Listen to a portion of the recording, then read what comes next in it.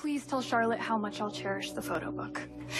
If you'll excuse me, I really must be going. Okay, no, I'm sorry, you can't go. I'm already late. No, but we've got one more thing for you, and it's not here yet, but it's on its way. I promise you it will be worth the wait. I'm sorry, but I have another appointment. Miss Tate. Principal Schultz. Sorry, I was just on my way out. Before you go, I'd like a word. It's about your future here at the school.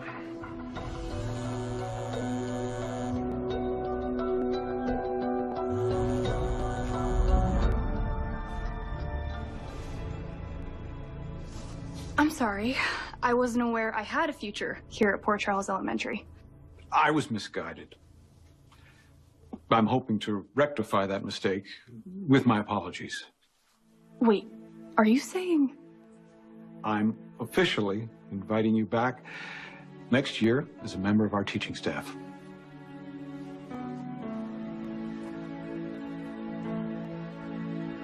A group of parents came to my office to express their concerns about your termination.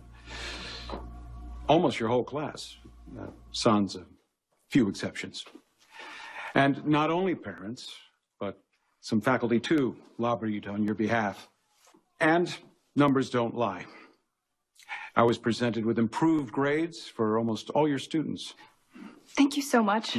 But... And after evaluating the whole year, I realized that your missteps were far outweighed by your asset to us as a gifted educator.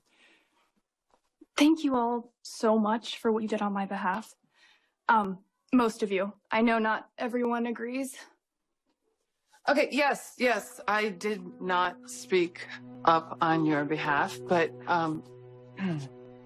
as it happens, Miss Tate, I do agree.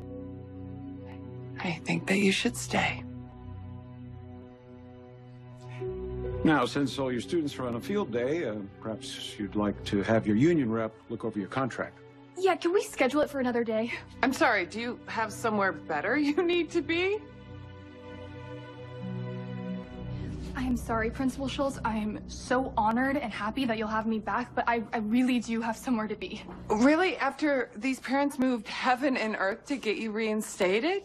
You can't stay long enough to at least thank them? Okay, you have my sincerest appreciation. It's fine. Go. If you have to go, just go. Willow. Hey, we gotta go. Yeah, I'm so sorry. Excuse me. We see where her priorities are.